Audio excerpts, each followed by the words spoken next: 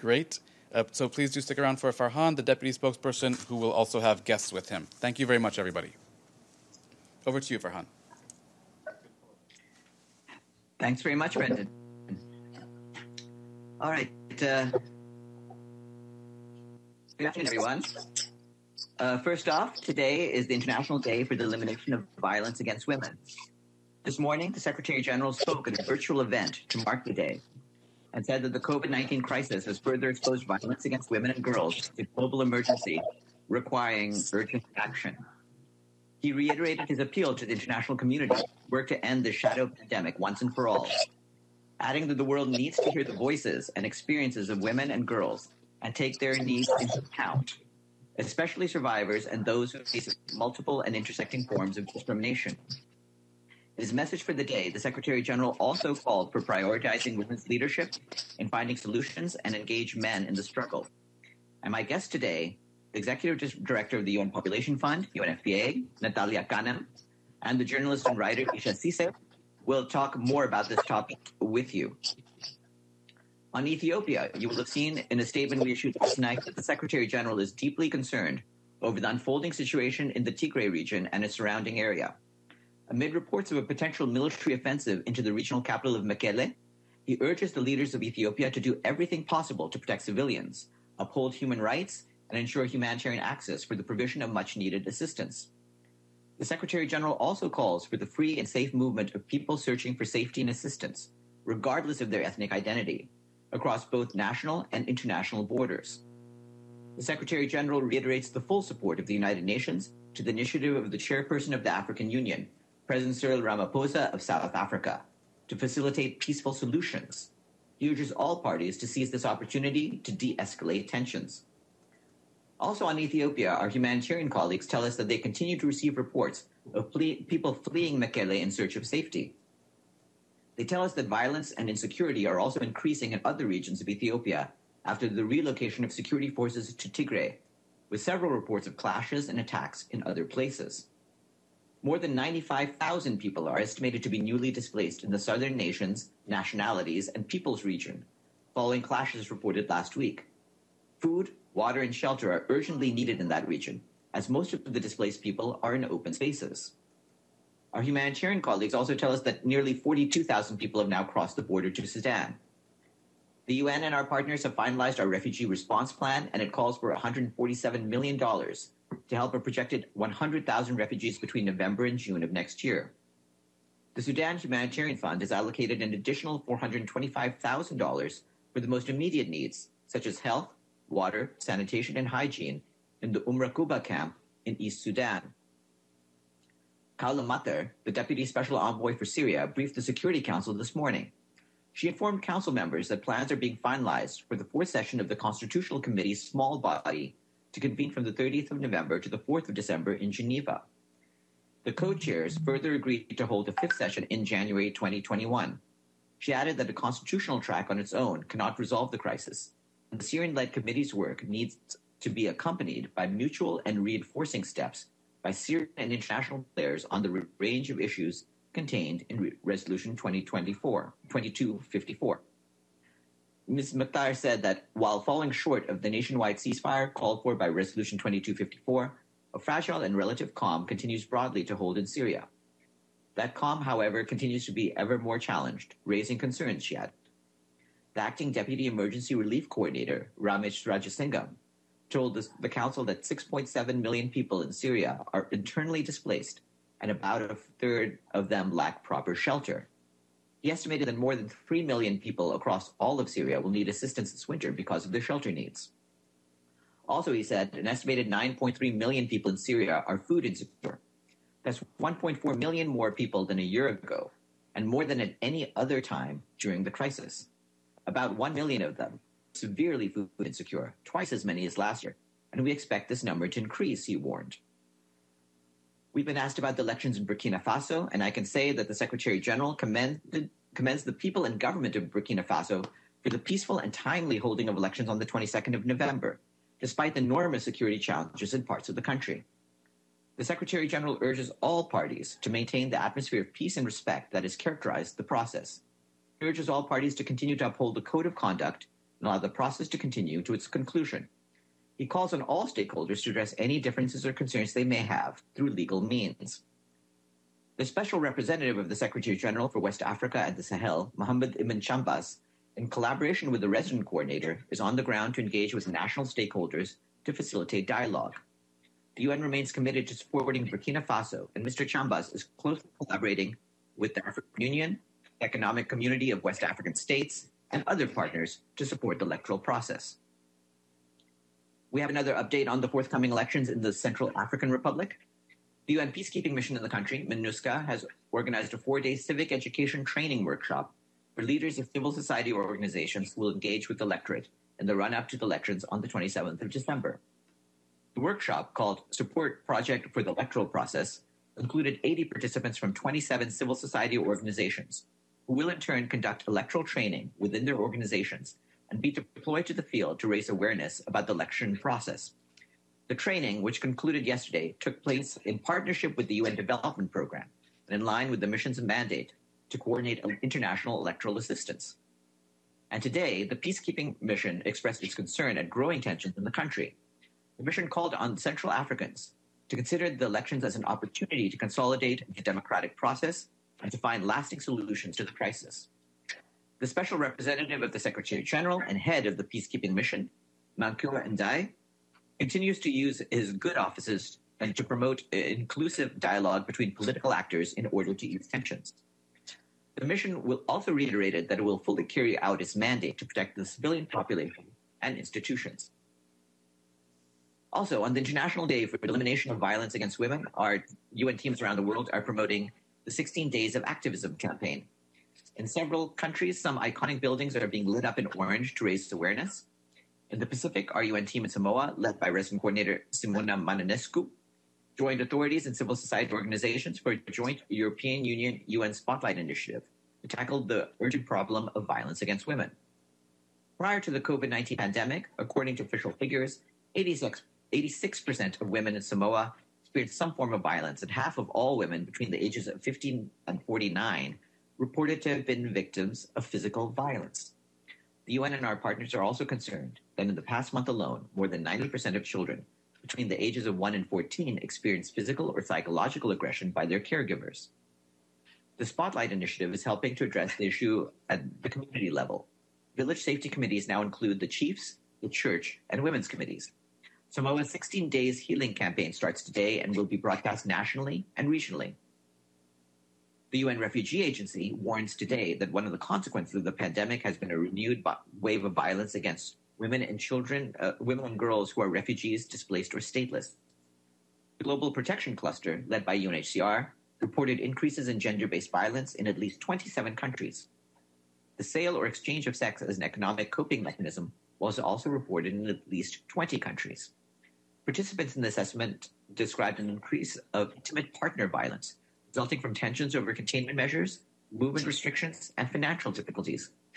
UNHCR is also alarmed by increased risks of child and forced marriages. Echoing this year's theme for the 16 Days of Activism, UNHCR is urging donor support to preserve and boost essential prevention and response services. The UN Children's Fund today released a report showing that 320,000 children and young persons under the age of 20 were infected with HIV in 2019. This represents approximately 1 every 100 seconds, bringing the total number of children living with HIV to 2.8 million. The report warns that children are being left behind in the fight against HIV. In 2019, a little more than half of children worldwide had access to life-saving treatment. Nearly 110,000 children died of AIDS that year. And I have an announcement for you. Following the recommendations of the Secretary General, after consultation with member states, the General Assembly confirmed Filippo Grandi of Italy as UN High Commissioner for Refugees for a further 2.5-year term beginning the 1st of January 2021 and ending the 30th of June 2023. While the Secretary General had intended to request the General Assembly to elect Mr. Grandi for a further term of 5 years, Mr. Grandi was agreeable, owing to personal reasons, to the shorter term. Mr. Grandi is currently serving an initial 5-year term as High Commissioner. Further on this is being mailed and posted as I speak. And I'm pleased to end on a positive note. Our thanks today go to Madagascar and Oman, where both have paid their regular budget dues in full. These contributions take us to 135 fully paid up member states.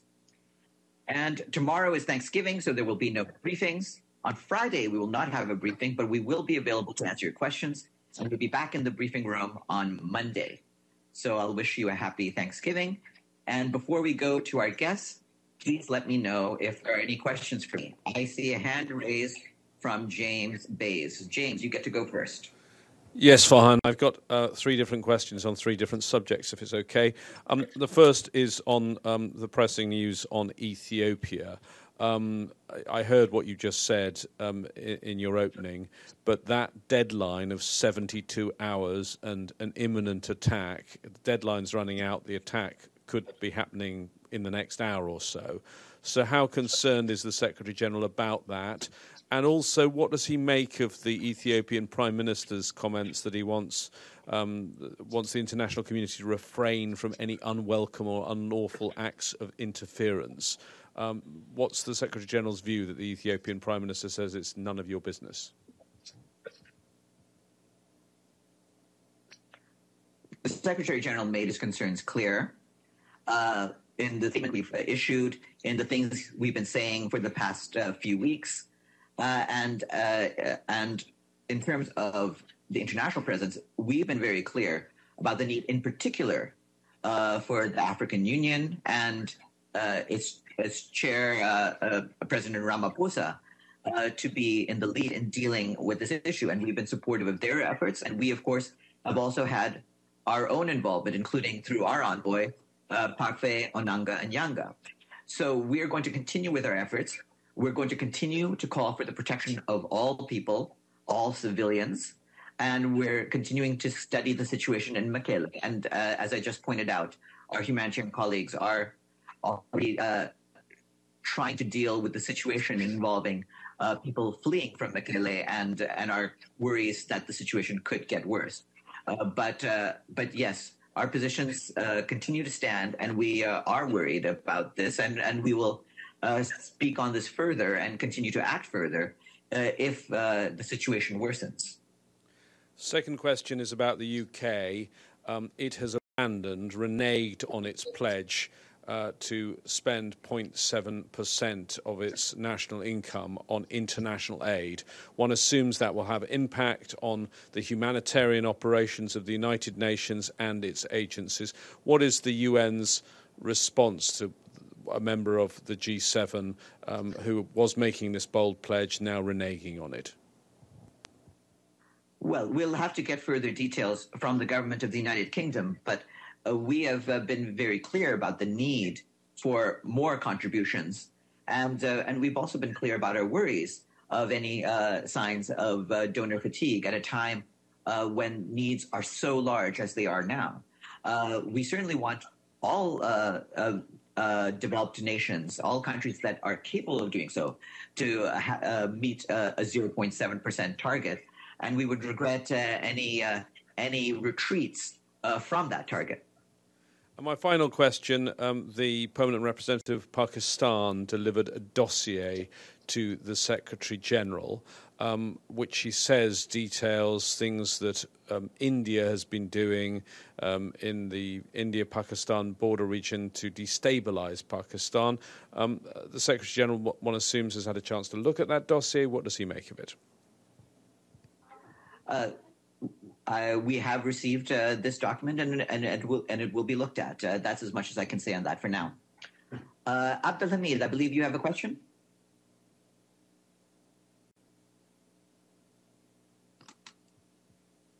Abdulhamid? Can you hear me? Yeah.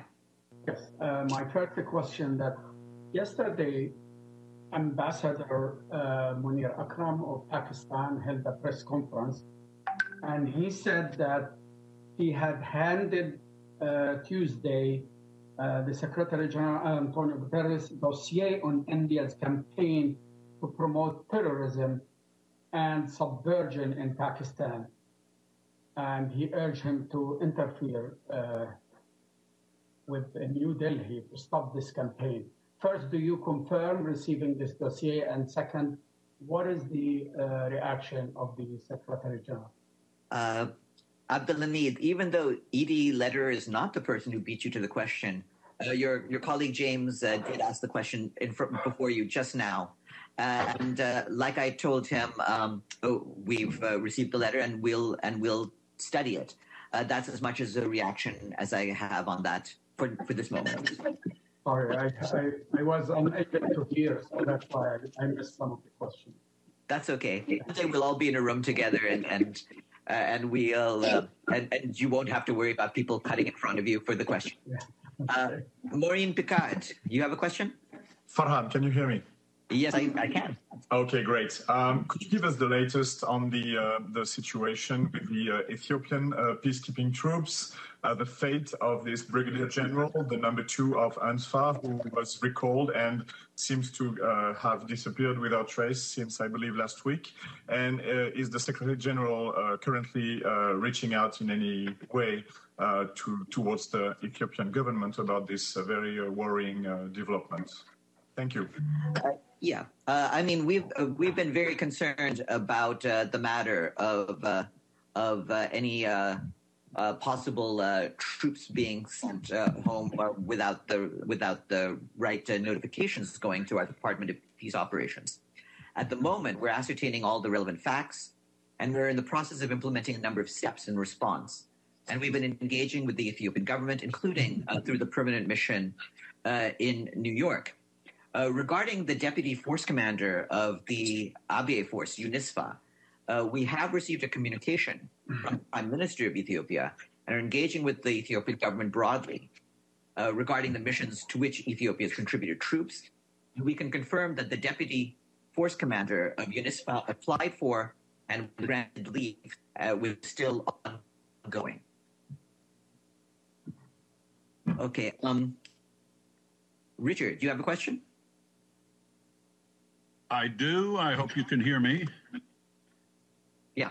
I don't think I missed this at the beginning, but do you have a comment on the passing of Diego Maradona, who at one point was a UNICEF Goodwill Ambassador in various years, who passed away a short time ago? It's very sad to hear this news.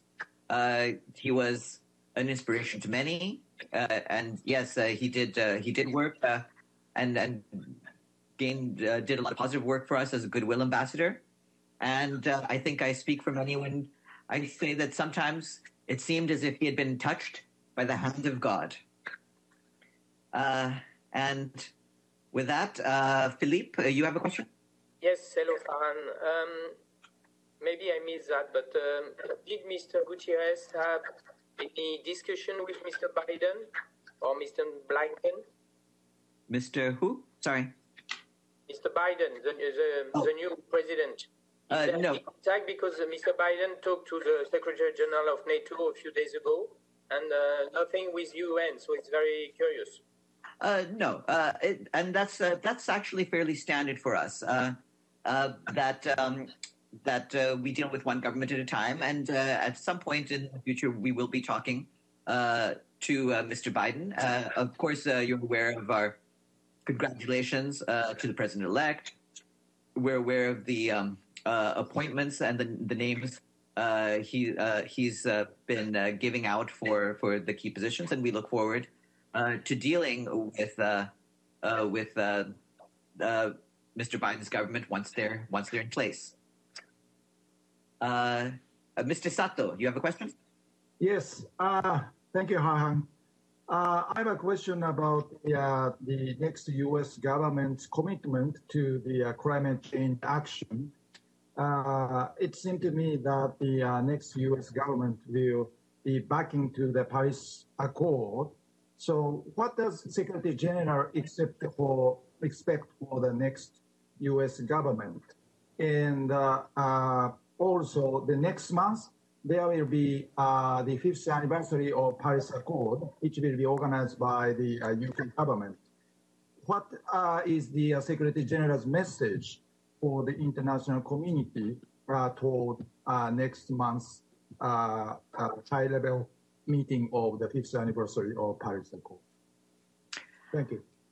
Yes, the Secretary General actually made comments yesterday in a roundtable leading economists. And he actually looked ahead to the pledges countries have been making about carbon neutrality, that China has made a pledge for carbon neutrality by 2060. You're aware of what we've said about the government of Japan and other governments and their pledge for carbon neutrality by 2050. And he also said yesterday that he believes that in the beginning of next year, with the change in the U.S. administration, countries representing more than 65% of global emissions and more than 70% of the world economy may have commitments to carbon neutrality. So he has said that now is the moment to have a quantum leap and have a global coalition for net zero greenhouse gas emissions. And that is one of the messages he will be bringing forward for the as we mark the anniversary of the Paris Agreement. And I'd also like to point out that next week, on December 2nd, he will have another major speech on climate change that we've been talking to you about. And we'd urge you to pay attention to what he has to say then. Carla, you have a question? Yes, thank you. Yesterday at the briefing given by the ambassador of Pakistan, and the question was discussed.